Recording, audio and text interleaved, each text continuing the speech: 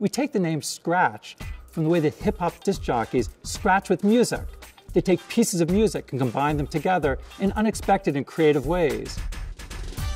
We want to let kids be able to mix together media in the same type of way, to take graphics and photos and music and sounds and mix them together.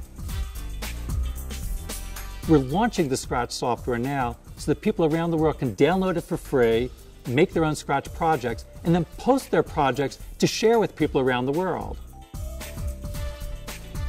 Scratch is trying to bring the high-level computational concepts to anyone. Creating a program is just a matter of snapping graphical blocks together on the screen, like putting Lego bricks together in the world.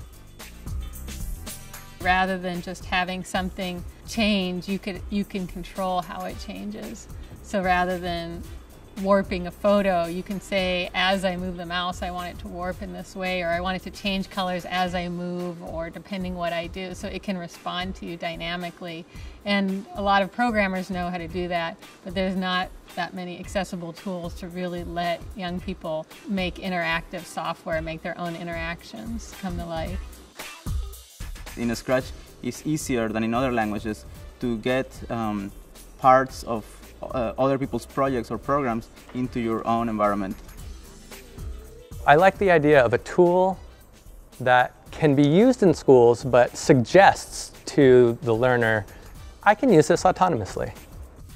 Our ultimate goal is to bring together a worldwide community of creators who are constantly using Scratch to create new projects, share them with their friends around the world, and learn from one another in the process.